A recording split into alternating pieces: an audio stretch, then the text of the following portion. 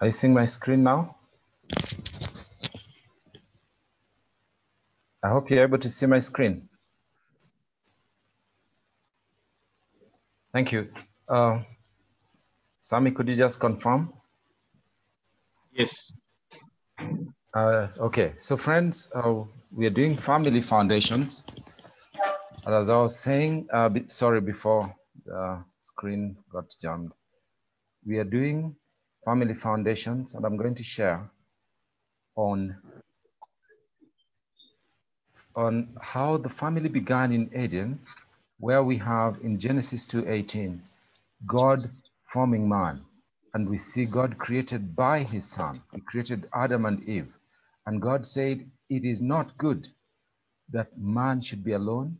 I will make him and help meet for him. Meet here, the word meet means suitable. In Eve, Adam had company like no other. Among the animals in Eden, there was none that he could have a relationship and company and fellowship like he had in Eve. So that is why Eve is an helpmeet for Adam, and a woman is a helpmeet for the man even today.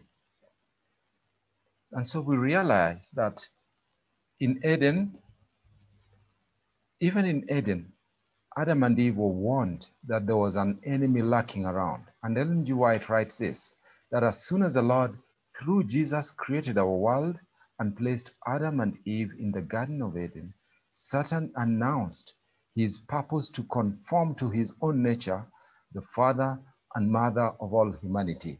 And so, as our sister Alison presented yesterday, even as we go through courtship and marriage, we must recognize that there's an enemy that attacks the marriage setup, the marriage institution. Right from the beginning, he already set it for attack, that he wanted our first parents to conform to his nature and not the nature of God in which they were created.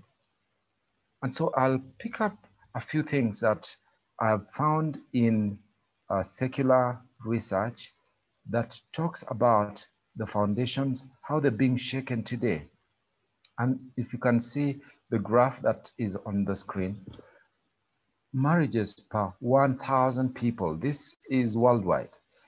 Some countries are not represented, but just a few. This is a sampling of just a few countries. We have the United States, South Korea, Italy, UK, Australia, Argentina, Bolivia, etc.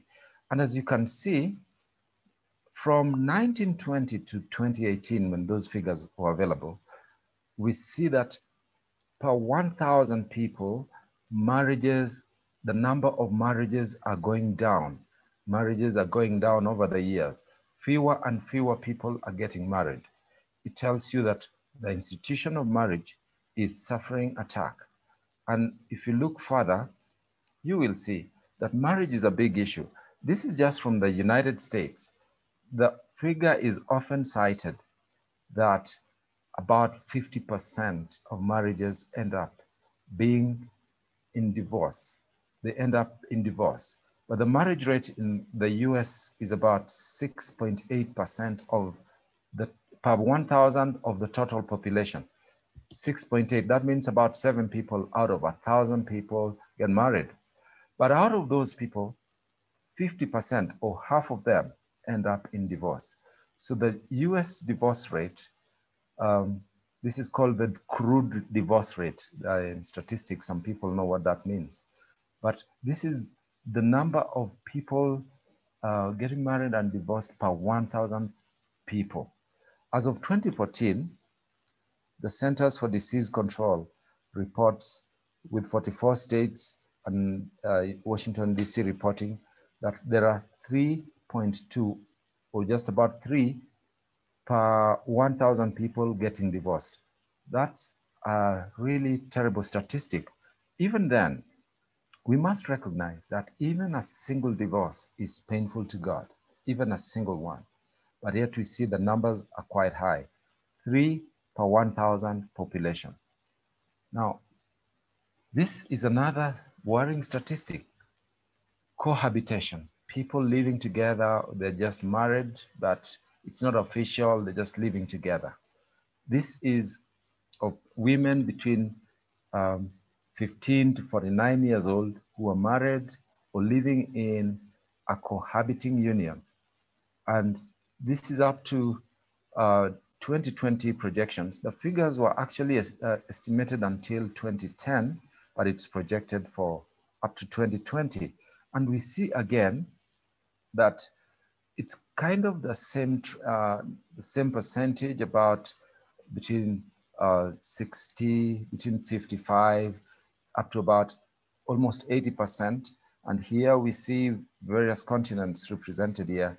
We see that throughout the world, the trend is kind of going down, but kind of maintaining at around 68%, that about 70% of unions are in of cohabitation, people just living loosely together. And we see Eastern Africa slightly, the figures are slightly going down, but it's still worrying because that is about 60% of unions that people have just, of people who look like they're married, they're just living in a loose relationship.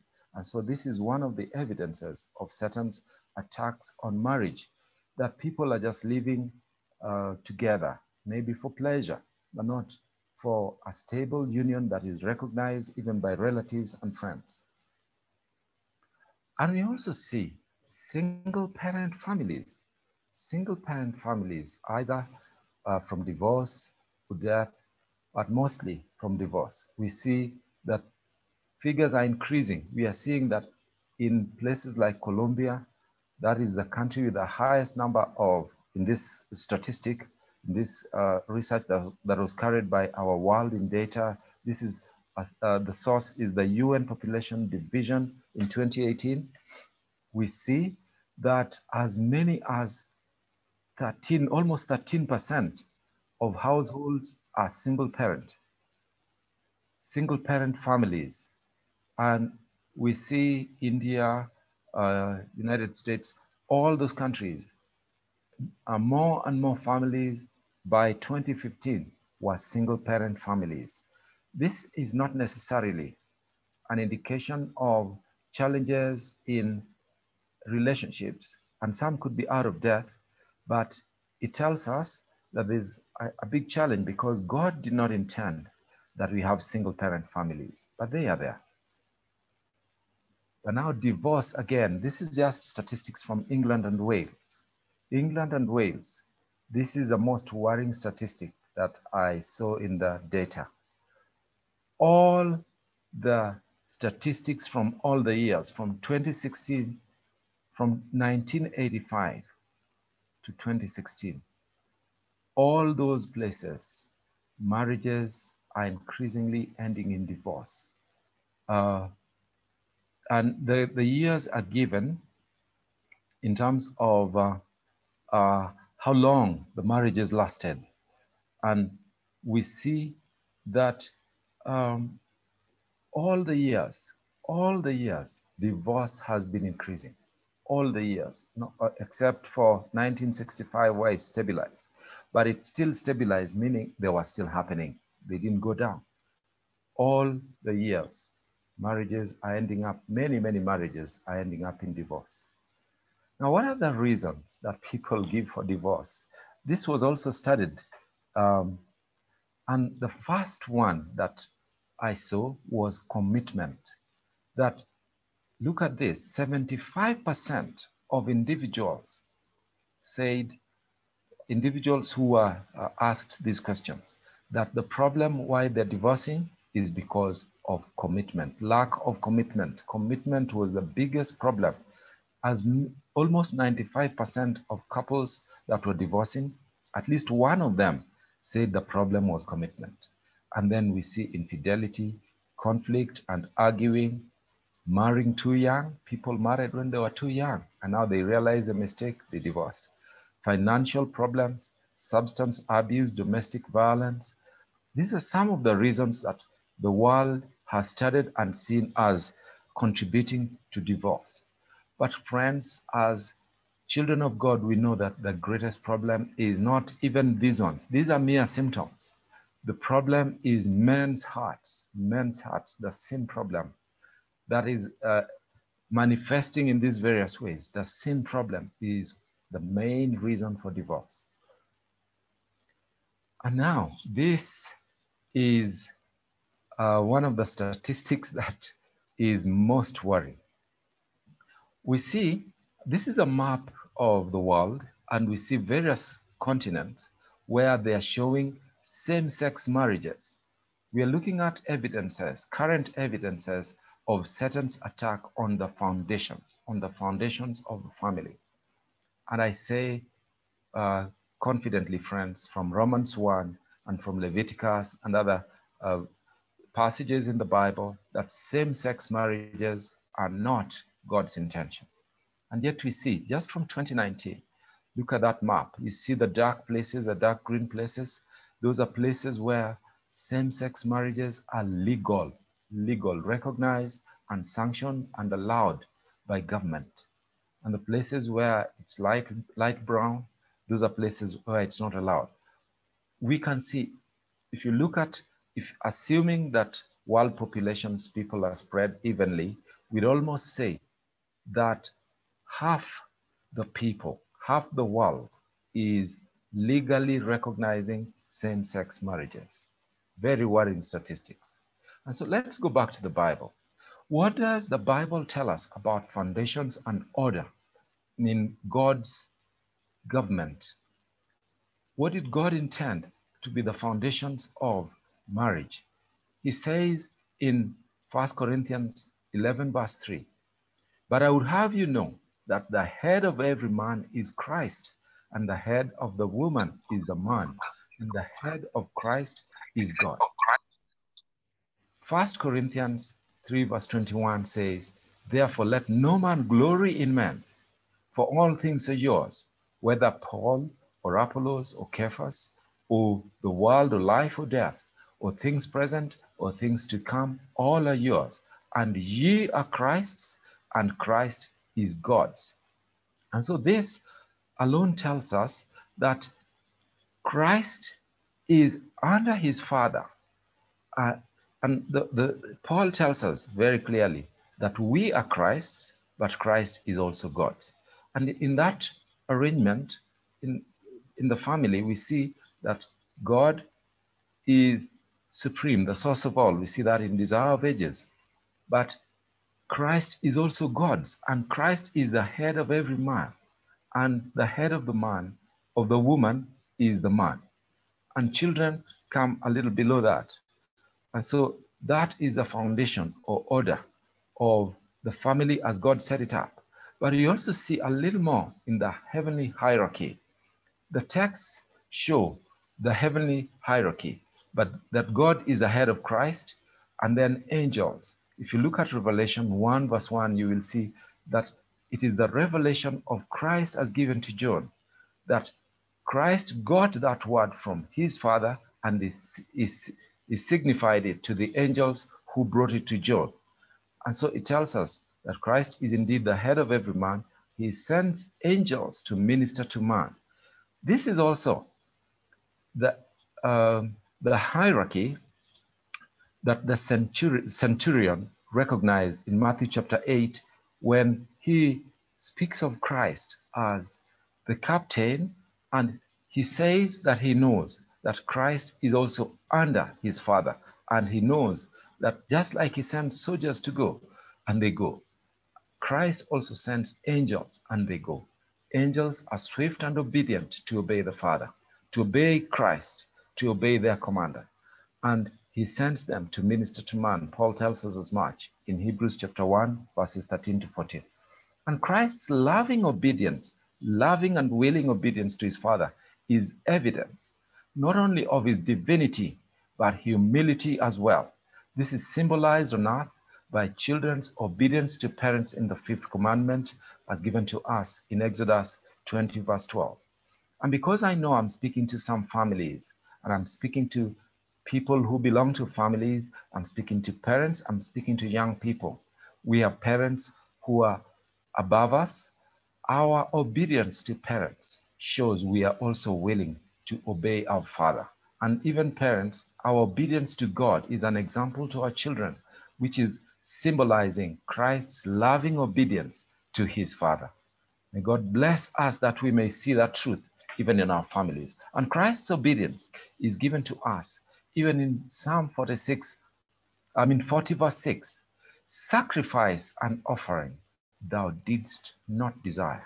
Mine ears hast thou opened, burnt offering and sin offering hast thou not required. Then said I, Lo, I come. In the volume of the book it is written of me. This is Christ speaking. I delight to do your will, O my God. Yea, thy law is within my heart. Christ is speaking here, but it's also us. David sees this in Christ speaking, and that should also be our desire, that we delight to do God's will. Christ willingly obeyed his Father, and he says, the law of God is written in the heart. May the law of God be written in our hearts as well. And Christ, in stooping to take upon himself humanity, revealed a character, the opposite of the character of Satan. I'm reading from The Desire of Ages, page 25, paragraph 1. But he stepped still lower in the path of humiliation. Being found in fashion as a man, he humbled himself and became obedient unto death, even the death of the cross. This is the obedience of Christ to his Father. As a son, he obeyed his Father. And this shows us how deeply God loves us, that even his Son, to save us, Christ humbled himself even unto death, and not just any death, but death of the cross, very humiliating. Christ willingly and lovingly obeyed the Father, and for our salvation, he humbled himself even unto death. He was obedient unto death, even accepted death of the cross. And so Ellen G. White tells us in Child Guidance, page 83, paragraph 2, the youth and children who have praying parents have been greatly privileged.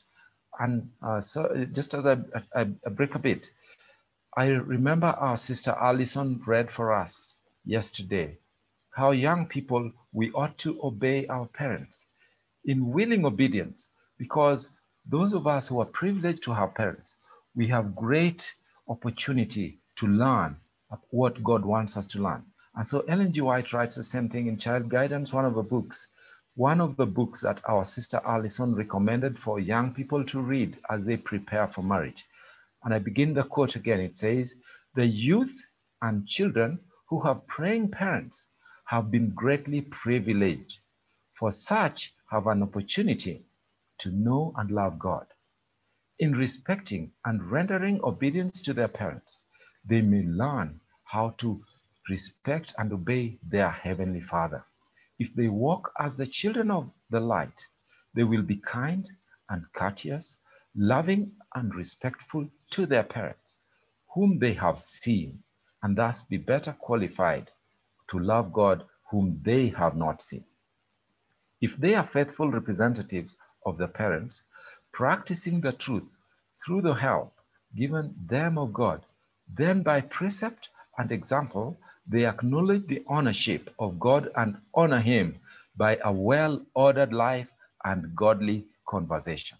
So I remember also from the book Patriarchs and Prophets, there's a chapter on the marriage of Isaac where Ellen G. White talks about the role of parents in helping young people get into relationships that honor God. And so we see here that those of us who are parents, we are greatly privileged to have the opportunity to know and love God.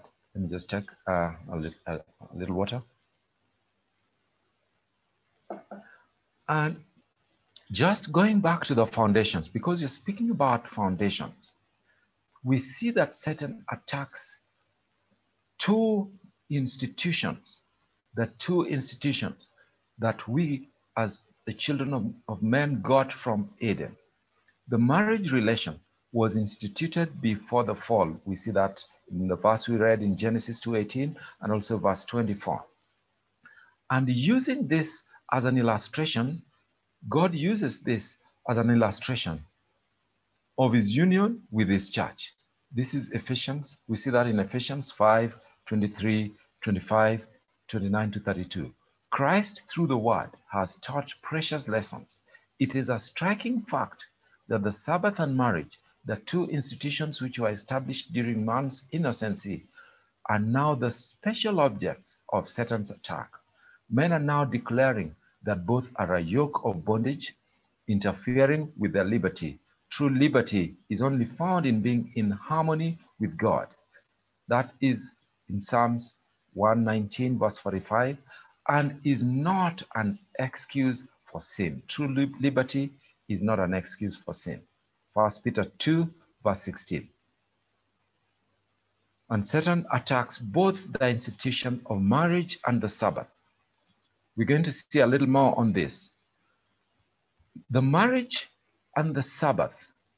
I'm reading from Thoughts from the Mount of Blessing, page 63, paragraph 2. Then marriage and the Sabbath had their origin, twin institutions for the glory of God in the benefit of humanity. Then, as the Creator joined the hands of the holy pair in wedlock, saying, a man shall leave his father and his mother, and shall cleave unto his wife, and they shall be one. He enunciated the law of marriage for all the children of Adam to the close of time. That which the eternal Father himself had pronounced good was the law of the highest blessing and development for man, the marriage and the Sabbath. In Eden, twin institutions that for the glory of God are for the benefit of humanity. He pronounced them good, and they remain good to the end of time, the Sabbath and marriage. And friends, we are going to see the link between the Sabbath and marriage, these two institutions that we got as humanity from Eden. Quoting again from Signs of the Times, February 28, 1884, Ellen G. White writes, there were two institutions founded in Eden that were not lost in the fall, the Sabbath and the marriage relation. These were carried by humanity beyond the gates of paradise. All who love and observe the Sabbath and maintain the purity of the marriage institution thereby prove themselves the friends of humanity and the friends of God. Friends, did you hear that? I'll repeat just that sentence. All who love and observe the Sabbath and maintain the purity of the marriage institution thereby prove themselves the friends of humanity and the friends of God. All who by precept or example lessen the obligation of these sacred institutions are the enemies of both God and humanity, and are using their influence and their God-given talents to bring in a state of confusion and moral corruption. I read this and just marveled, because it tells us that not only is marriage and the Sabbath the two institutions of special object of Satan's attacks, but it also tells us there's something positive about this, that in observing the Sabbath and in maintaining the purity of the marriage institution, we hereby prove ourselves the friends of humanity and the friends of God. And so Seventh-day Adventists, we are highly privileged people, that we can demonstrate our love for God and our love for humanity by keeping the Sabbath and by God's grace honoring the marriage institution. Because these two institutions were instituted in Eden, and despite the fall of man into sin, God allowed humanity to carry these two institutions out of Eden. And we are told that by desecrating the Sabbath, by desecrating marriage, we show our enmity to God, and we bring in a state of confusion and moral corruption. Friends, had you ever thought about how the Sabbath and marriage are linked in this manner? That by keeping the Sabbath by God's grace, and we keep the Sabbath not for its own sake. We know the Sabbath was made for man, but we don't keep it for its own sake. We keep it to honor the Creator, to show that we know who created us. And Ellen G. White writes elsewhere that if people honored the Sabbath as they are meant to, even the atheists would not have an excuse. They would not have an excuse. All would see that indeed we recognize He who created us. And this is part of the three angels' message. Part of the three angels' message begins with honor God. It begins the first angel, honor God, the Creator. But in honoring God, we are also reminded that we must honor the marriage institution. The Sabbath and the marriage institution work together. The desecration of one necessarily desecrates the other. If you desecrate marriage, you are also desecrating the Sabbath. If you desecrate the Sabbath, you are also violating the marriage institution. And observing both, maintaining the purity of both, honors God and shows we are friends of both God and humanity. And through both, God seeks to save us. Do you know that God seeks to save us through these two institutions? He seeks to save humanity. Having fallen in Eden, fallen into sin, God seeks to save humanity through the Sabbath and through the marriage institution. What is the counsel to families? God gave only one cause why a wife should leave her husband. And I'm quoting from TSB 159, paragraph 2. God gave only one cause why a wife should leave her husband, or the husband leave his wife, which was adultery. I remember reading, I think in Malachi, that God calls men to to stay and keep the wife of your youth, the wife of your youth. Even women, we are also called to keep the husband of your youth, but mostly this is addressing men to keep the husband of your youth. Reading again, TSB 159, paragraph 2. God gave only one cause why a wife should leave her husband, or the husband leave his wife, which was adultery. Let this ground be prayerfully considered. Marriage was from the creation constituted by God a divine ordinance. The marriage institution was made in Eden. The Sabbath of the fourth commandment was instituted in Eden when the foundations of the world were laid. When the morning stars sang together and all the sons of God shouted for joy, then let this, God's institution of marriage, stand before you as firm as the Sabbath of the fourth commandment. Friends, if you needed evidence of that links marriage and the Sabbath, this is it. Inspiration tells us that both were instituted in Eden, and quoting Job, the morning stars sang together and all the sons of God shouted for joy when they saw marriage and the Sabbath, God's institution right from creation. So let both stand before us firmly, as a commandment. Both marriage and the Sabbath, they should stand firm in our lives. And the only reason that a man should leave his wife is adultery. And the only reason why a wife should leave her husband is adultery. And we are told, let this ground be prayerfully considered, because marriage is a divine ordinance instituted by God Himself. I read something, a letter that Ellen G. White wrote to a Dr. Q, addressed as Dr. Q. One of the books that Sister Allison recommended to us is the book Adventist Home. Adventist Home is not only full of counsel to individuals seeking marriage, but we also see in that book several letters written to real people of things that God revealed to His servant for our sake, and they are recorded that we might see real lives of real people. And this is an example, a letter to Dr. Q. This is also from TSB, page 160, paragraph 9. And she says, I was in the night season in my dreams, brought in connection with the health retreat. This is one of the institutions where the Adventist Church was working among the pioneers. I felt grieved to see you, Dr. Q, unhappy and much discouraged. But while I was distressed over this revelation to me, there was one speaking with you, Dr. Q.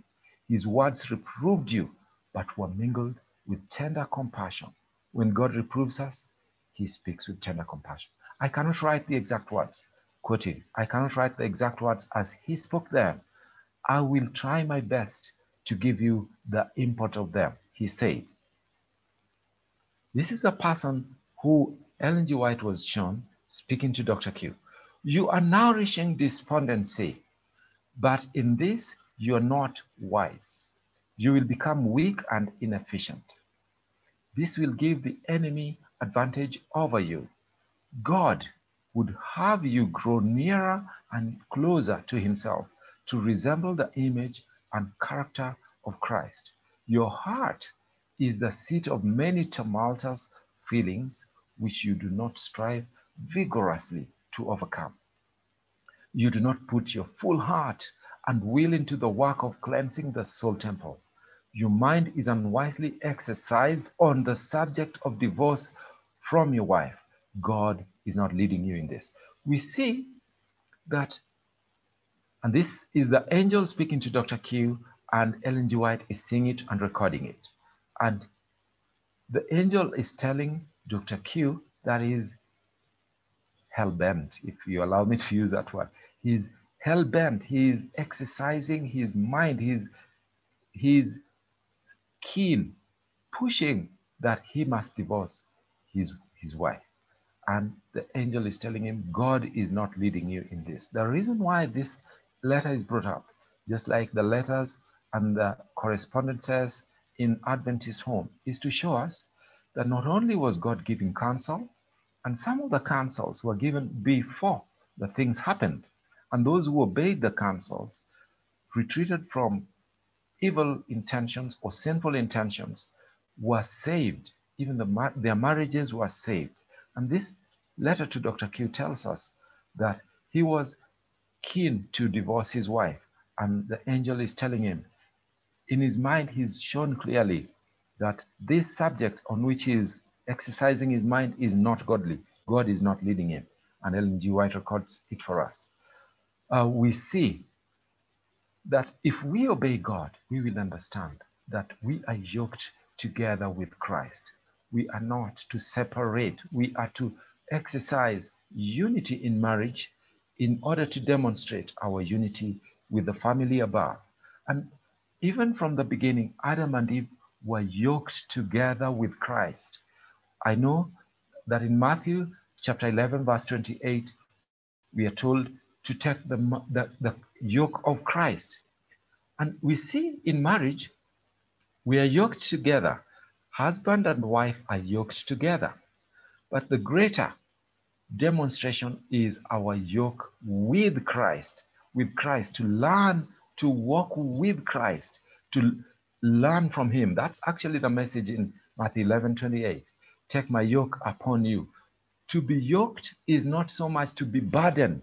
In fact, Christ says his burden is light. His burden is light. He takes our heavy burden and he gives us his burden, which is light. And beyond that, he even gives us the grace and power to walk with him in the light of God, in the light of his Father.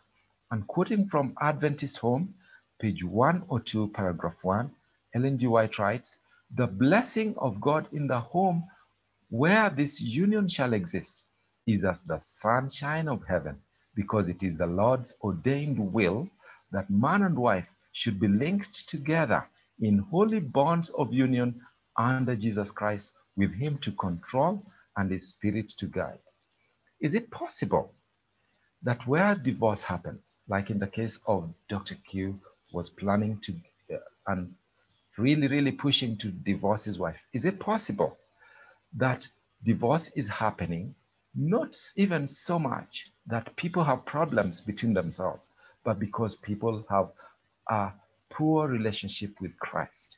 Indeed, many times the marriage institution is illustrated as a triangle with Christ at the apex, God at the apex. And the closer we draw to Christ, the closer we also draw to one another.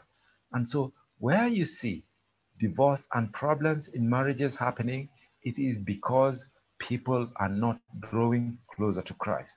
The closer we draw to Christ, the closer we find each other, the closer we also draw to one another. And so, where there are problems in marriage, let us draw closer to Christ in the holy bonds of union and under Jesus Christ with Him to control, His Spirit to guide. We will find the sunshine of heaven. Ellen G. White calls it a little heaven down here in Adventist home. Even in the marriage, Adam and Eve, like all humanity, and I'm quoting from Signs of the Times, May 9th, 1892, paragraph 9. Adam and Eve, like all humanity, were to grow in knowledge of God's love in an eternal fellowship. This is what she writes in Signs of the Times, May 9th, 1892. Through all eternity, we are to grow in knowledge of Him who is the head of all things in the church. If we would draw upon His grace, we must feel our poverty. Our souls must be filled with an intense longing after God until we realize that we shall perish unless Christ shall put upon us His Spirit and grace and do the work for us. We will keep growing even in eternity in knowledge of Him who is the head of all things. He who loved us so much, He gave His life for us. He who loved us so much, He gave His Son for us. In John 3:16, God so loved the world that He gave His only begotten Son, that all who believe in Him shall have eternal life. And indeed, we have eternal life when we believe in Christ. And we must grow in knowledge like Adam and Eve were to grow in an eternal fellowship with God. And so as we see, family beginning in Genesis 2:18, God saying man should not live alone, he makes a help meet for him. And we see that God brought Eve from the rib of Adam. Verse 21 of Genesis 2 says, and the Lord God caused a deep sleep to fall upon Adam, and he slept, and he took one of his ribs and closed up the flesh instead thereof. And the rib which, verse 22, and the rib which the Lord God had taken from man, made he a woman and brought her unto the man. And Adam said, this is now bone of my bones, flesh of my flesh. She shall be called woman, because she was taken out of man. Therefore shall a man leave his father and his mother, and shall cleave unto his wife, and they shall be one flesh. Shows the great, great union that exists between a husband and a wife. And we are told in Adventist Home, page 25, paragraph 3, Adventist Home, page 25, paragraph 3, God Himself gave Adam a companion. He provided and helped meet for him a helper corresponding to him, one who was fitted to be his companion and who could be one with him in love and sympathy. Eve was created from a rib taken from the side of Adam, signifying that she was not to control him as the head, nor to be trampled under his feet as an inferior, but to stand by his side as an equal, to be loved and protected by him. Today, knowing that Satan attacks the institution of marriage and Sabbath, there are movements today to make women, there is a feminist movement that even there's what is called radical feminism that even tends to make women above men. I know there are many faults that men have, but the solution is not to make women the head of men, or even to make women an independent force to themselves. The only way that we can restore the dignity of humanity is for the woman to stand equal with man, recognizing that the man is the head of the family, and even the man is under Christ, and Christ is God's. That in this loving relationship, the marriage institution and the Sabbath might be restored. But even the man, the caution to us, godly caution, is that the woman is not to control the man and also not to be trampled as an inferior, but to stand side by side as an equal in this relationship, to be loved and protected by the man.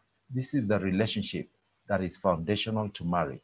In this relationship, man is the head of the house, and Christ is the head of the man, and the woman respects the man as an equal in the family of God, to be brought into a relationship with God. And the man is to be recognized to be the head of the house, the priest of the house, to love his wife and to protect his wife. And in the marriage relationship, should they be blessed with children, that in this recognition of God as the source of all, we live in such a way that restores both marriage and the Sabbath and our relationship with God. Man and woman are to have affectionate attachment. This is very foundational. Again, quoting from Adventist Home, page 25, we see that she says, a part of man, bone of his bone and flesh of his flesh. She was his second self, showing the close union and the affectionate attachment that should exist in the marriage relationship. For no man ever yet hated his own flesh, but nourisheth it, nourisheth and cherisheth it. Therefore, shall a man leave his father and his mother, and shall cleave unto his wife, and they shall be one. Here, Ellen G. White quotes from Ephesians chapter 5, and she also quotes from Genesis chapter 2. This is recorded for us in Adventist Home, page 25, paragraph 3. Man and woman are to have affectionate attachment. Affectionate attachment. In Genesis 2:25, we see something noble and beautiful. In Genesis 2, verse 25, it is recorded for us that, and they were both naked, the man and his wife, and they were not ashamed. They were not ashamed. Adam's height was much greater. I'm quoting from Patriarchs and Prophets, page 45, paragraph 3. Adam's height was much greater than that of men who now inhabit the earth. Eve was somewhat less in stature, yet her form was noble and full of beauty. The sinless pair wore no artificial garments. They were clothed with a covering of light and glory, such as the angels wear. So long as they lived in obedience to God, this robe of light continued to enshroud them. The robe of light, the righteousness of Christ, which holy angels have, surrounded the holy pair. And in restoration, God will give this back to man. In the character that our sister spoke about yesterday, we saw, she also quoted this paragraph yesterday, that the affectionate relationship that is between man and woman is a recognition of the relationship that should be between us and Christ, that shows how his righteousness covers us. In the same manner that holy angels are clothed with the light and glory, the righteousness of Christ, we too are to be covered by the righteousness of Christ. We attain this in character formation. I remember our sister really stressed character formation. Is character formation, do we recognize that character formation is the main objective of the Sabbath and the marriage institution, that God seeks to restore our character in him through these two institutions, that through them, God may clothe us again with the righteousness of Christ, the same righteousness that angels have. Angels don't have their own light. Holy angels don't have their own light. They have the light and glory of Christ. He who created them has given them light and glory. And in the ministration of angels to man, they minister the presence, the glory, the majesty of God unto us, that by character formation we may reflect again the character of God to the world. Is this our desire, to be clothed in the righteousness of Christ? Again, the man and the woman, Adam and Eve in Eden, in Genesis 2:25, we see they were both naked and they were not ashamed. They were clothed with the righteousness of Christ. Our eternal fellowship with God is also given to us by Paul in 1 Corinthians 13, verse 12. For now we see through a glass darkly, but then face to face. Now I know in part, but then shall I know, even as also I am known. In James White writes for us in uh, ARSH, February 28, 1856, page 170, paragraph 16. James White writes to us something that is for our reflection. From these reflections, the reasonable conclusion is that the design of God was that man should be an intimate associate of his Creator. This conclusion is confirmed by the record of the mutual intimacy before man's sin and expulsion from the garden and the presence of God. Man was designed to have an intimate association with his Creator. And we thank God that these things are written for our admonition and for our encouragement. So, because you're talking about courtship, young people who are listening, Christian courtship is lacking in many of our relationships today. There are many courtship practices all around us today. I remember our sister was asking, I think that was a question to her. Is it all right to date or to have courtship on social media? I remember that question. And I know that's a practice today. There are many courtship practices all around us today, especially among the youth. Indeed, some, and our sister, I remember saying, some actually work, but it's not the best. Some of these relationships, even on social media, may lead to marriage, but many also fail desperately, even among believers. So what makes the difference? Have you asked yourself what makes the difference? It is only in the context of God's love for man, the love of the Father and the Son, that Christian courtship be found. Only in that context could Christian courtship be found. Outside of that, we may have marriages that seem to work, but really, in reality, they don't reflect the glory of God. The only way we are to reflect the glory of God is to have a courtship that recognizes God as the foundation and pillar of human relationships. And outside of that, marriages will not work. The Ministry of Healing, one of the books that is recommended for us that we should read in preparation for marriage. This quote is also in Adventist Home, page 68, paragraph 2. It is only in Christ that a marriage alliance can be safely formed. Human love should draw its closest bonds from divine love. Only where Christ reigns can there be deep, true, and selfish affection. Young people, why are we courting? We court for marriage, that we may see how to reflect God's relationship with us in marriage.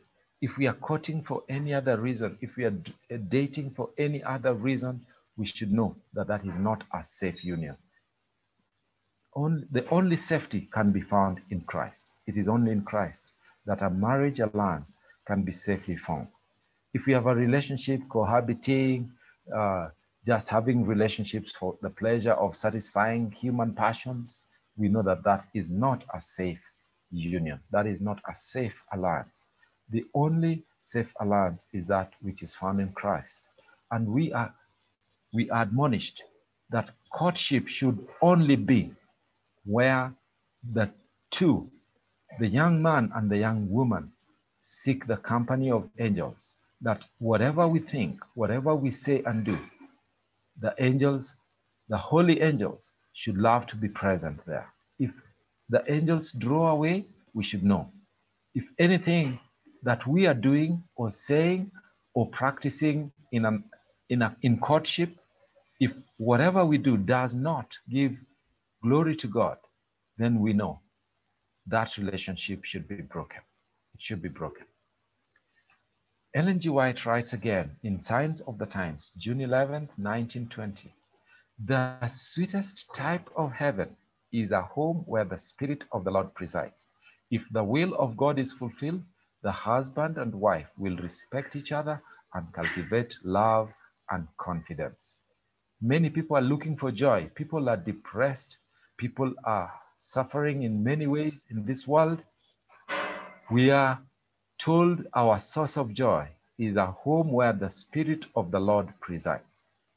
If our relationships do not honor God, eventually, if they're not already in distress, we know there'll be desperation, there will be lack of joy, there will be anger, and the manifestations, those things that we saw at the beginning, the reasons for divorce, the things that are causing violence in the home, those things, if God is not honored in marriage, very soon, if not already, there is the spirit of the devil itself in that relationship. And if the will of God is to be fulfilled, the husband and wife will respect each other and cultivate love and confidence in all things. We praise God. So in making the choice, young people are trying to make the choice. Who should I marry? Who should I marry? The choice of a life companion. Adventist Home, page 45, paragraph 4. The choice of a life companion should be such as best to secure physical, mental, and spiritual well-being for parents and for their children, such as will enable both parents and children to bless their fellow man and to honor their Creator. If you have a relationship which only secures the physical, really, that is not a relationship that honors God. A relationship that is wholesome, should best secure physical, mental, and spiritual well-being, not only for parents, but also for children. Where a relationship honors God in the physical, mental, and spiritual, then indeed that is a home that honors God. In making the choice, ask yourself, will this relationship secure physical, mental, and spiritual well-being? Not just for myself. The young man, I shouldn't just seek one that secures my physical well-being, mental well-being, spiritual well-being. It should be both. Do I get into this, as I get into this relationship, as I make the choice, am I also helping her to secure physical, mental, and spiritual well-being? You, a young woman, as you make the choice, are you making the choice that will secure physical, mental, and spiritual well-being of this young man? That both of you, if you should be blessed with children, that all of you will be blessed of God to walk the path of righteousness and to cross from death to life, to walk into God's heavenly kingdom together. Let a young man seek one to stand by his side who is fitted to bear her share of life's burdens, one whose influence will enable and refine him and who will make him happy in her love. This is to men. Young men, seek one who will stand by your side, fitted to share her share of life's burdens, one whose influence will ennoble and refine him and refine you and will make you happy in her love. As you seek to make her happy, let her also make you happy, that she will take her share of life's burdens and you will also take your share of life's burdens, and together you will be refined and ennobled and even enabled by the Spirit of God to walk in the path of righteousness. Adventist Home, page 45, paragraph 5.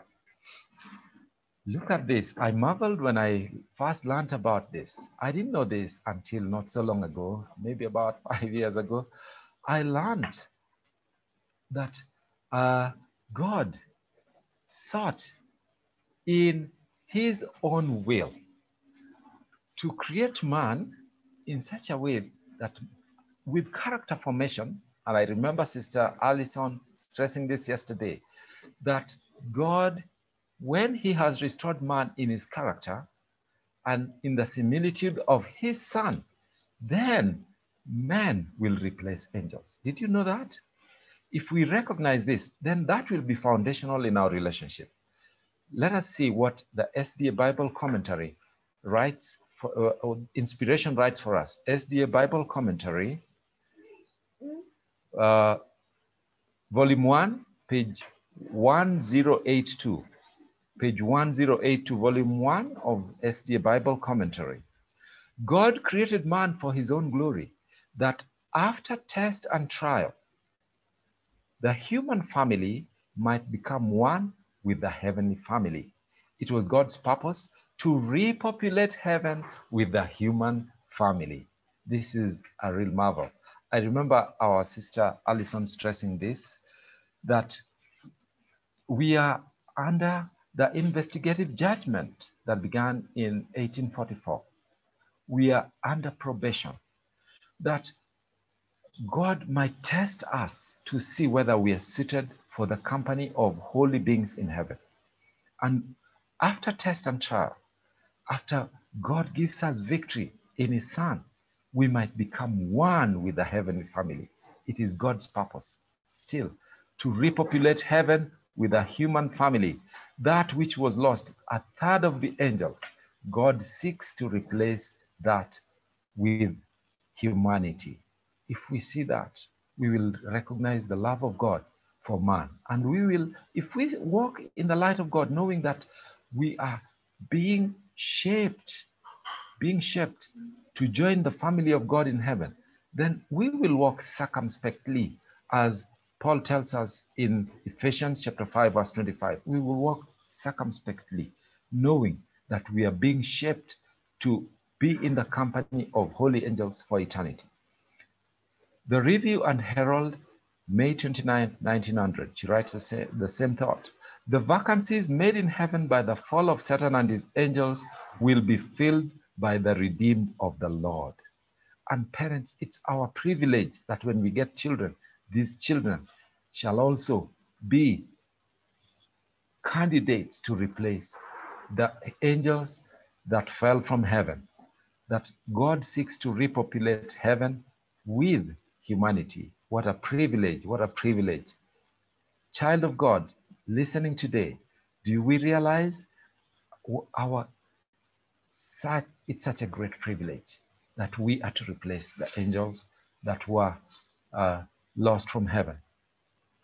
And as I reach towards the end, I'm wondering why, whether we have thought about this, that we have reached a time to reform. This is a time to reform, knowing the link between the Sabbath and marriage, the marriage institution. We see that it is a time to reform. And we have a biblical foundational example. This is not the first time. Our time has reached when the Sabbath has been desecrated, trampled to the ground. Even you perhaps in your mind, you're thinking it could never get worse. Could never get worse. The violation of marriage has reached a level where even same-sex marriages are sanctioned by government itself. They are saying it is okay. We support it. We encourage it. I'm telling you, you may be thinking it couldn't get worse.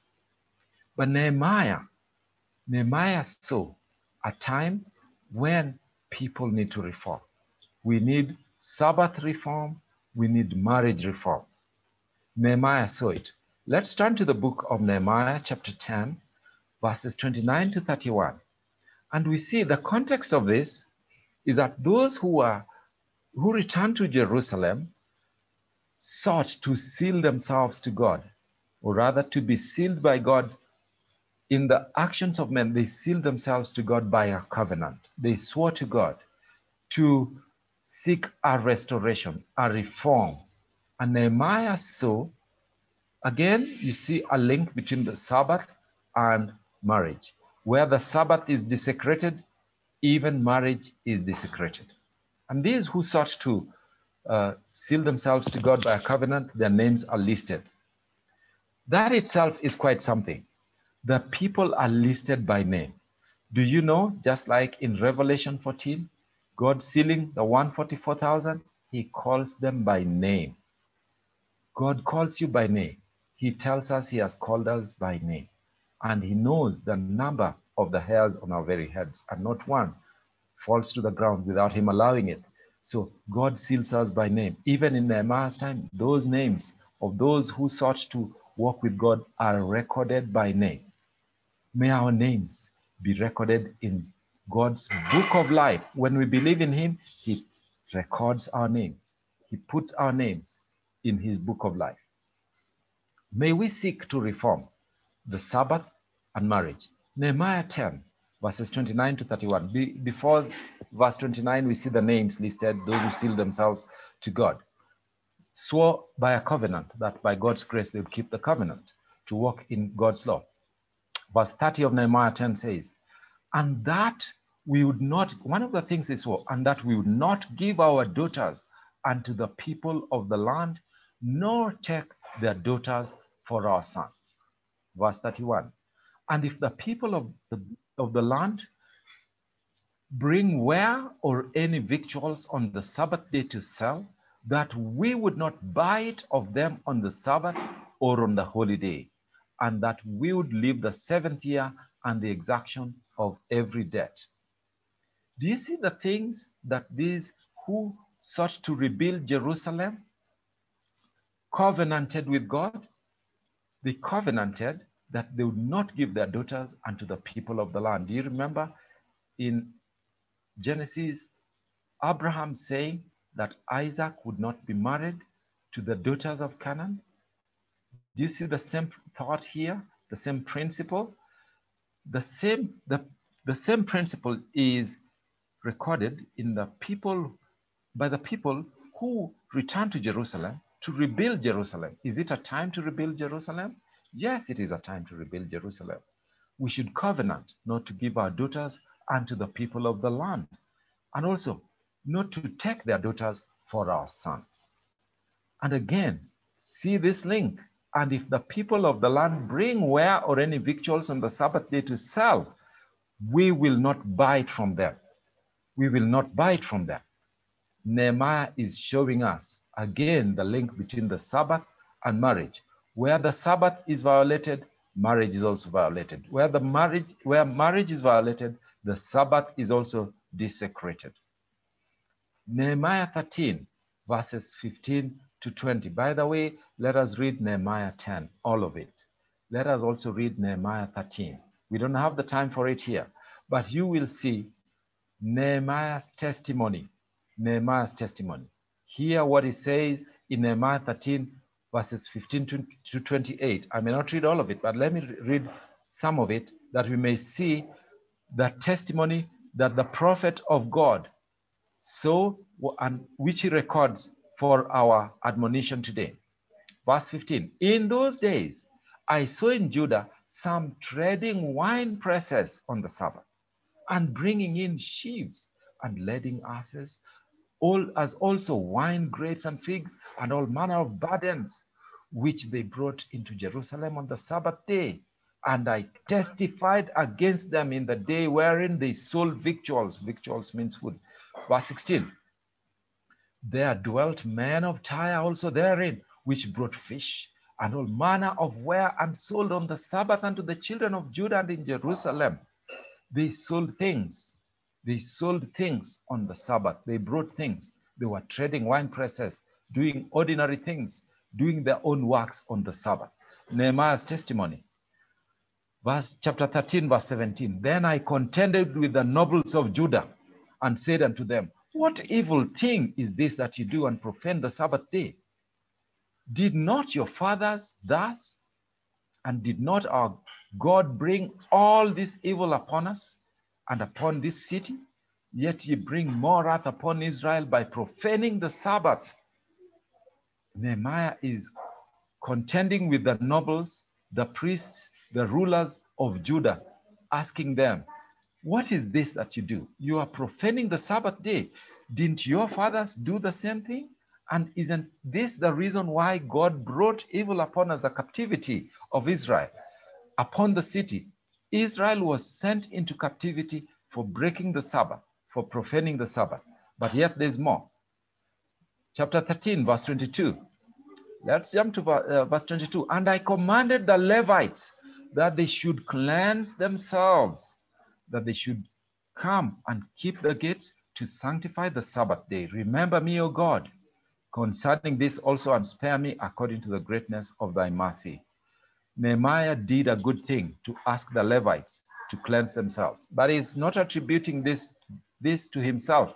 He's saying This is the greatness of thy mercy. By thy mercy, he remembers it is by the mercy of God that he commanded the Levites to cleanse themselves and should come to keep the gates to sanctify the Sabbath day. Verse 23.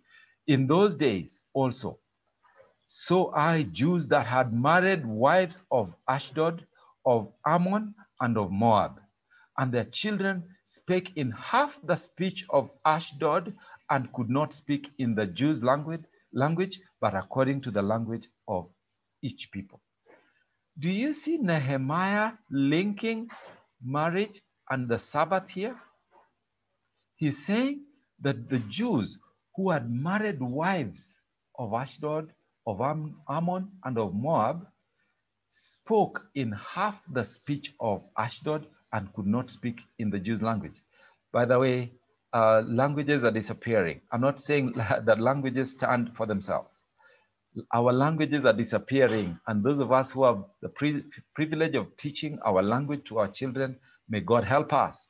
It is good to teach our indigenous languages to our children. And I remember there's a council in Ministry of Healing that Ellen G. White talks about marriages not to be mixed. But yet there's a context. There's a context.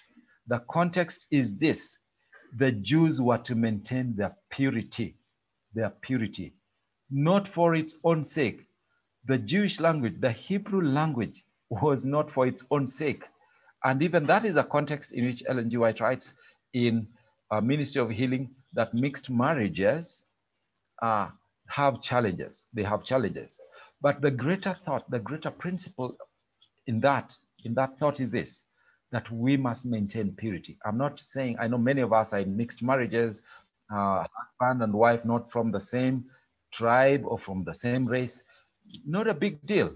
The issue is this: just like we saw in Genesis chapter 5, chapter 6, the children of man marrying the children of God, mixing themselves with the children of God. The purity is the issue here. It is not so much about language. But Nehemiah records this for our sake, that he saw the Jews that had married wives of Ashdod and of Ammon and of Moab, those nations that they were forbidden to marry from, not because those nations were anything bad in such a manner of the children of men as we see today. Yes, indeed, they were evil. But mixed marriages were condemned by God because they were mixing pure blood with impure blood. What is pure blood today? Pure blood are pure because God has sanctified them. All who have been called to walk with God are sanctified by God. And mixed marriages, people marrying from one community to another, is not a big issue unless one is marrying unequally yoked with unbelievers. Unbelievers marrying mix purity and impurity. And we see that the evidence of this in Nehemiah's time was that the children born out of these marriages spoke in this half in the speech of Ashdod, and they were struggling and mumbling. They couldn't speak the Jews' language. What is the language we are meant to speak today? It is the language of purity, character formation. Character formation is our great objective in this time. We should speak a pure language, a language that speaks the three angels' message, not half and a half job. You are half in the world, you are half serving God and giving an uncertain, the watchman is giving an uncertain sound. The people don't know whether to run to the hills. People don't know whether to continue marrying and giving in marriage. People in the world thinking all is just normal. They are speaking today of a new normal. We must speak a clear language, a language that is pure, that tells people, fear God and give glory to him, for the hour of his judgment is come. The first angel's message. The children of Israel were called to restore and build Jerusalem. And yet those who were to speak, they were coming with children. They had themselves married wives of Ashdod, of Ammon, of Moab. The children of God today, are we married? to the wives of Ashdod, of Ammon, and of Moab, that our children of these marriages cannot speak the language of God. They're speaking half the speech of Ashdod. We even remember the gods of Ashdod. They're speaking half the language of Ashdod. We must remember that Nehemiah's message is a call to purity, a call to reform, that we must have a pure language. Our language is a language of warning to the world. Things are not normal, my friends. Things are not normal. We are to call the world to the third angel's message. Babylon is fallen. We must not receive the mark of the beast. We must speak. The watchman must give a certain sound, not half and a half job, speaking the language of the world, speaking the language of Ashdod, engaging in the pleasures of this world, and yet also claiming we are Levites, we are the children of the priesthood of Christ. No, we must speak a pure language, not a half and a half job. Nehemiah tells us in chapter 13, verse 25, and I contended with them and cast them and smote certain of them and plucked off their hair and made them swear by God, saying, ye shall not give your daughters unto their sons, nor take their daughters unto your sons, or for yourselves. Did not Solomon, king of Israel, sin by these things? Yet among many nations was there no king like him, who was beloved of his God, and God made him king over all Israel. Nevertheless, even him did outlandish women cause to sin. Women caused Solomon, that great king of Israel, who God said there shall be no king like him. He was beloved. Yet Solomon sinned by marrying outlandish women who caused him to sin. Verse 27, shall we then hearken unto you to do all this great evil, to transgress against our God in marrying strange wives? Strange wives that bring the gods of Ammon, the gods of Moab into Jerusalem. We are to build Jerusalem. How shall we build Jerusalem if we are married to the daughters of Moab? We are giving our daughters to their sons. We are also taking their daughters unto ourselves and unto our sons. How shall we speak a clear language? I tell you, the evidence is in the Bible. When we get married, even spiritually, there's a spiritual lesson here for us. When we spiritually get linked to the daughters of Moab and of Ashdod, our children, we ourselves will speak half the language of those people, half the language of those gods. We see strange gods brought into the church of God today.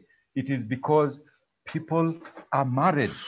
People are married to the children, the daughters of Moab. And we are giving our daughters to them, and we are taking their daughters to marry our sons. We end up speaking half and a half their language, the language of God, and the people of the world to whom we should shed the light. Matthew 5:16. The light that we have should not be hid under a bushel or under the bed. It should be clear. It should not be such that people are hearing half this, half that. It should be clear language. Nehemiah's testimony is recorded for us. Excuse me. Nehemiah 13, verse 28. And one of the sons of Joiada, the son of Eliashib, the high priest, was son-in-law to Sanballat the Horonite. Therefore, I chased him from me. Do we remember Sanballat as recorded in Nehemiah? One of the kings who troubled Nehemiah. And you remember Nehemiah and those who are rebuilding the walls. Half of the time they were carrying weapons, half of the time they were building. Because they were faced with challenges. Sanballat and the other kings of that land, Tobiah and the others, even laughing at Israel and saying, even a fox climbs on these walls that you're rebuilding, the walls will come down. And they sought to even bring more to discourage the priests. One of the sons of Joiada, the son of Eliashib, the high priest, was son-in-law to Sanballat. Sanballat. Children of God, are some of the problems that we are facing in marriage because We are married to the heathen who we know are heathen indeed, and yet we are married to them. And we see the son-in-law to the son of a high priest is also a son-in-law to Sanballat, a half and a half job. Here you are the son of the high priest. Who is our high priest today? Christ is our high priest. Can we afford to be sons-in-law to the kings and queens of this world who are working for the downfall, who are discouraging the people of God from rebuilding Jerusalem? We cannot afford it. We cannot afford to be half the sons of God and sons-in-law to the children of the world. Never. It cannot work. The world will not get a clear message. In these verses, Nehemiah calls for Sabbath and marriage reform, a call to return to the purity and sanctity of the two institutions, for they are intrinsically linked. They're intrinsically linked by the word of God. Today, this is our call as well. As I finish, we see that these from patriarchs, from prophets and kings, from prophets and kings, page 673, paragraph 2, PK 673, paragraph 2. These unlawful alliances were causing great confusion in Israel. For some who entered into them were men in high position, rulers to whom the people had the right to look for counsel and a safe example. Foreseeing the ruin before the nation, if this evil were allowed to continue, Nehemiah reasoned earnestly with the wrongdoers. Pointing to the case of Solomon, he reminded them that among all the nations, there had risen no king like this man, to whom God had given great wisdom. Yet idolatrous women had turned his heart from God, and his example had corrupted Israel. Do you see what Nehemiah did? He chased the son-in-law of Sanballat from him. Is it time to chase some people away from ourselves? Maybe it is time to chase some people away from ourselves. I'm not calling for violence, but see how Nehemiah, in his zeal for God, he chased the son of Jehoiada, the son of Eliashib, the high priest. He chased him away from himself because he was causing confusion in Israel. And Solomon, none of us has ever reached the wisdom of Solomon. Even the queen of Sheba came from Ethiopia to see him because his fame had spread through the world. Solomon, such a wise king, given wisdom by God, corrupted himself with idolatrous women. And his children, his family was destroyed. His concubines, they turned his heart from God. And by his example, he corrupted Israel. Rulers, priests in Israel today, the people have a right to look unto us for counsel and a safe example. We have the duty and responsibility to restore. We have a duty to give example in our marriages, in the way we honor the Sabbath. People have a right. Those around us, our neighbors, our friends, people in the church have a right, ministers of God, they have a right to look unto us for example and for counsel. Just like the nations had a right to look to Israel. These priests who are serving the living God, they say they're serving the living God. How do they keep the Sabbath? How do they honor their marriages? Do they honor these marriages by doing half and a half job? A half and a half job. God says in Isaiah, I think Isaiah chapter 5, is it Isaiah chapter 5, where it talks, is there anything more I could have done for this vineyard? There is nothing that God has spared. He gave heaven's best gift for us. Shall we misuse the gift of Christ in us? The gift of Christ's sacrifice to man by doing a half and a half job, such that the world cannot even see. They can't hear a clear message. Prophets and Kings, page 674, paragraph 3. Many who had married idolaters chose to go with them into exile. And these with those who had been expelled from the congregation, joined the Samaritans. Hither, some who had occupied high positions in the work of God found their way, and after a time cast in the lot fully with them. Desiring to strengthen this alliance, the Samaritans promised to adopt more fully the Jewish faith and customs. And the apostates, determined to outdo their former brethren, erected a temple on Mount Gerizim in opposition to the house of God at Jerusalem. Their religion continued to be a mixture of Judaism and heathenism, and their claim to be the people of God was the source of schism, emulation, and enmity between the two nations from generation to generation. Friends, do we see what is happening here? That the Jews who had married these idolaters and gone with them into exile now come and then they join the Samaritans. We see insight into the enmity between the Samaritans and the Jews. The Samaritans, claiming to be the people of God, desire, and they say, we will outdo our brethren in Jerusalem. They have the temple of God there. We are also setting up a temple to our gods here, and we are going to outdo them. They sought to outdo their former brethren. Those they ought to have walked with had they not married these idolaters. So they erect a temple in Mount Gerizim in opposition to the house of God at Jerusalem. Children of God, have temples been erected in Mount Gerizim today? Those have been erected, I tell you from the word of God, it is not my own words. They are erected in opposition to the house of God at Jerusalem. We know our Jerusalem. Jerusalem is the truth of God. But those who are claiming, these false brethren, they are claiming also to be worshiping God. And so they bring a mixture of truth and error.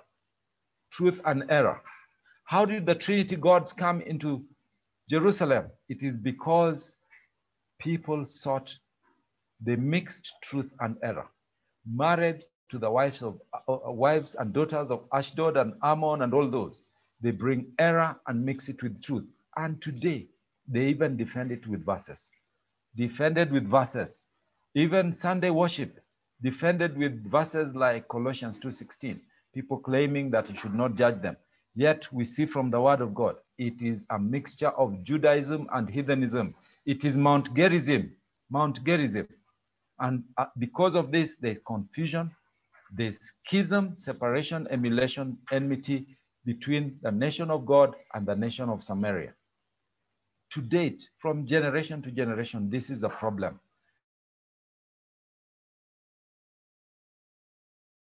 A special object. It is because he knows through them, he will mix truth and error. He will mix truth and error, such that even the priests who are serving God, the priesthood, God who has called us from darkness into his marvelous light, this priesthood, we are not praising God anymore.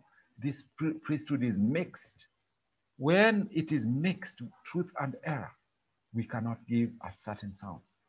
It becomes a source of schism, emulation, and enmity between the nation of God and the nations of the world. We must seek to restore the truth. What is our call today? Prophets and Kings, page 675, paragraph 1. In the work of reform to be carried forward today, there is need of men who, like Ezra and Nehemiah, will not palliate or excuse sin, nor shrink from vindicating the honor of God. Those upon whom rests the burden of this work will not hold their peace when wrong is done, neither will they cover evil with a cloak of false charity. They will remember that God is no respecter of persons, and that severity to a few may prove mercy to many. They will remember also that in the one who rebukes evil, the Spirit of Christ should ever be revealed. Do you remember Nehemiah saying, I chased the son-in-law of Sanballat from me, we are reminded that in the work of reform, this rebuke to a few may prove mercy to many.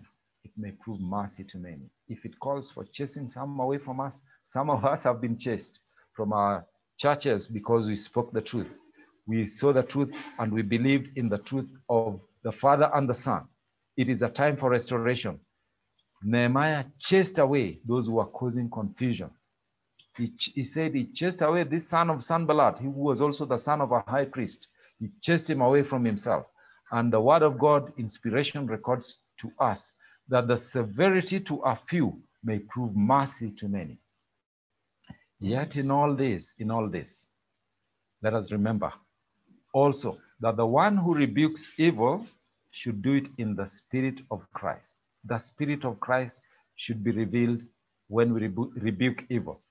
There's a place where it is written in his inspiration, I think referring to chapters like Matthew chapter 23, when Christ rebukes the Pharisees, he spoke with tears in his voice. Tears in his voice. These who are supposed to exemplify the love of God, but are engaging in confusion, bringing heathenism and paganism, pagan gods into the house of God, as Christ condemned their actions. He condemned sin. He spoke with tears in his voice. Tears in his voice. Even as we chase away the son-in-law of Sanballat, we must chase him away. For us to be true to God, we must chase him away. If for any reason we cannot chase him away, let us leave. Let us leave where the son of Sanballat is reigning, calling himself the son of a high priest. By law, he is also meant to be a high priest. When his father leaves the seat, he takes the seat and becomes high priest, calling us to follow him in his apostasy. If that is where we are, we must leave. Ellen G. White writes to us that there shall be a coming out until the close of time. If evil is reigning in a place and we cannot chase them away, let us leave. Let us seek to restore the truth of God in Jerusalem, not in Mount Gerizim. But as we do it, as we rebuke evil, the Spirit of Christ should ever be revealed. It should ever be revealed. The character of Christ. The righteousness of Christ that covers the angels. The righteousness of Christ that covered Adam and Eve when he created them and put them in the Garden of Eden. Even that Spirit of Christ, the character of Christ should be revealed in us even as we rebuke sin. The son-in-law of Sanballat cannot dwell in Jerusalem and use Jerusalem, the name of God, as a cloak to foster apostasy. It brings confusion. The world is in confusion. Do we see that marriage and the Sabbath, where the devil has shaken the foundations, the word of God cannot be spoken true anymore because there's confusion. People are speaking half the truth, half apostasy, half paganism, and the world cannot hear the certain sound that tells them we must run to the hills. We must run to the hills. We are called to repair the breach. Prophets and Kings 678, paragraph 2. In the time of the end, every divine institution is to be restored.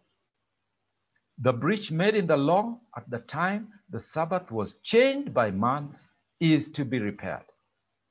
God's remnant people, standing before the world as reformers, are to show that the law of God is the foundation of all enduring reform, and that the Sabbath of the fourth commandment is to stand as a memorial of creation, a constant reminder of the power of God.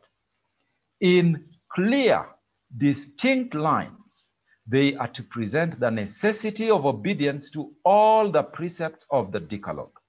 Constrained by the love of Christ, they are to cooperate with him in building up the waste places. They are to be repairers of the breach, restorers of paths to dwell in. Quoting, I think, Isaiah 61, we must repair the breach. Just like Nehemiah and Ezra sought to rebuild the walls of Jerusalem by the grace of God, by our honoring marriage, by our keeping the Sabbath to honor God, we are to restore the breach. We are to repair the breach, not to restore the breach, sorry, but to rebuild that which was destroyed, to restore the paths to dwell in, to rebuild the walls of Jerusalem, that the world may hear the word, the call of God in clear, distinct lines, to present the necessity of obedience to all the precepts of the Decalogue. We see here that when the Sabbath of God was changed by man, even marriage was affected. Nehemiah shows us that we are to restore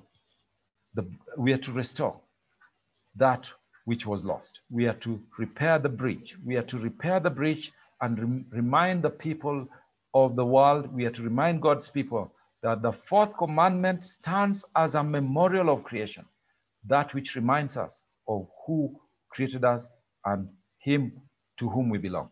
So as we end, let's ask ourselves these questions. How does divorce or the desecration of marriage relate to spirituality or lack thereof among Christians today? We saw that the call of Nehemiah is to reformers. Are you a reformer today? Ask yourself this question. How does my marriage relationship relate to spirituality? How does it give evidence of spirituality among Christians today? How does Sabbath reform and marriage reform affect my spirituality? And this is the question to many of us here who have believed the truth about God the Father and the Son. How does the truth about God the Father and the Son make a difference in my marriage and in my courtship? Many of us have believed the truth about God and the Son. Many of us in the Father-Son message are called reformers. We are called to be reformers. And so we are to reflect